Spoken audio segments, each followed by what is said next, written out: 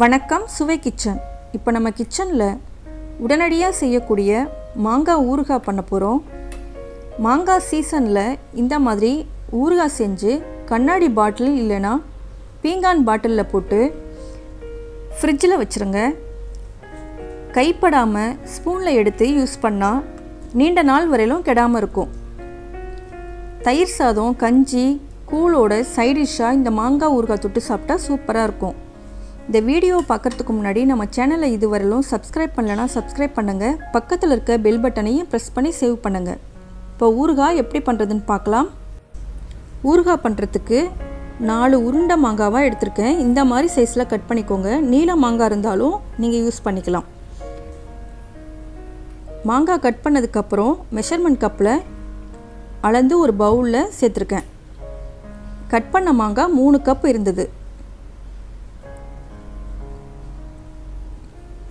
இது அப்படியே இருக்கட்டும்.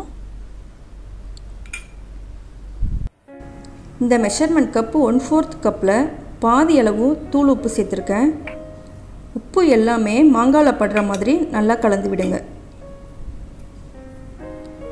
இந்த மாதிரி கலந்து விட்டதுக்கப்புறம் 1 மணி நேரம் அப்படியே விட்டுருங்க. மாங்காயில் இருக்க தண்ணிலாம் இறங்கி இருக்கும். அது இப்படியே இருக்கட்டும்.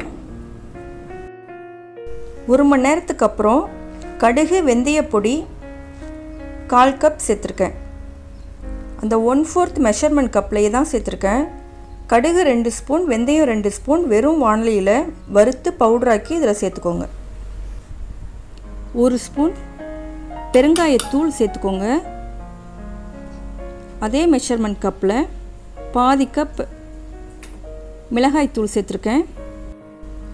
ஆரம்பத்தில் உப்பு கொஞ்சம் குறைவாக சேர்த்துருந்தேன், அதனால் 2 ஸ்பூன் உப்பு சேர்த்துருக்கேன். இப்போ எல்லாமே மிக்ஸ் பண்ணுற மாதிரி கலந்து விடுங்க. ஊறுகாய் பண்ணுறதுக்கு நல்லெண்ணெய் யூஸ் பண்ணால் தான் ரொம்ப டேஸ்ட்டாக இருக்கும். நான் 75 மில்லி நல்லெண்ணெய் எடுத்திருக்கேன். இப்போ எண்ணெயை காய்ச்சிடலாம். இப்போ எண்ணெய் சூடானதும் இந்த மாங்காய் ஊறுகாயில் கொஞ்சம் கொஞ்சமாக ஊற்றிக்கோங்க.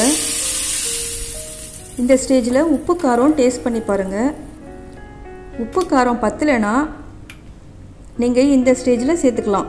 அதுக்கப்புறம் நல்லெண்ணெயை கொஞ்சமாக காய்ச்சி இதில் ஊற்றிக்கலாம். இப்போ எல்லா எண்ணெயும் ஊற்றிட்டேன். இதை நல்லா கலந்து விடுங்க. இப்போ எல்லாமே மிக்ஸ் ஆகிற மாதிரி நல்லா கலந்து விடணும். இப்போ நல்லா சூடெல்லாம் போனதுக்கப்புறம் மூடி வச்சுருங்க. ஒரு நாள் அப்படியே இருக்கட்டும். ஒரு நாள் நல்லா ஊறினதுக்கப்புறம் அடுத்த நாள் எப்படி இருக்குன்னு பார்ப்போம். இப்போ அடுத்த நாள் மூடியை ஓப்பன் பண்ணிடலாம்.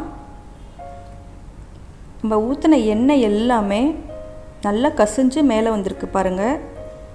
நல்லா மாங்காயும் ஊறியிருக்கு. ஒரு நாள்லையே இந்த அளவு ஊறியிருக்கு. ஒரு 2-3 நாள் நல்லா ஊறினா நல்லா சூப்பராக இருக்கும்.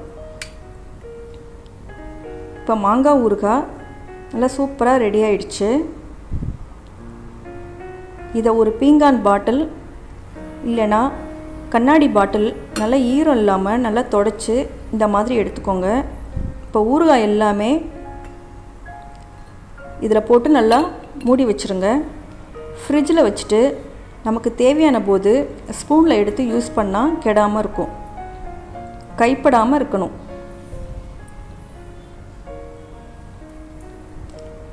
தயிர் சாதத்துக்கு இந்த ஊறுகாய் தொட்டு சாப்பிட்டா சூப்பராக இருக்கும். இந்த ரெசிபியை நீங்களும் செய்து பாருங்கள். இந்த வீடியோ பிடிச்சிருந்தா ஷேர் பண்ணுங்கள், லைக் பண்ணுங்கள், கமெண்ட் பண்ணுங்கள். மறக்காமல் சப்ஸ்கிரைப் பண்ணுங்கள். நன்றி, வணக்கம்.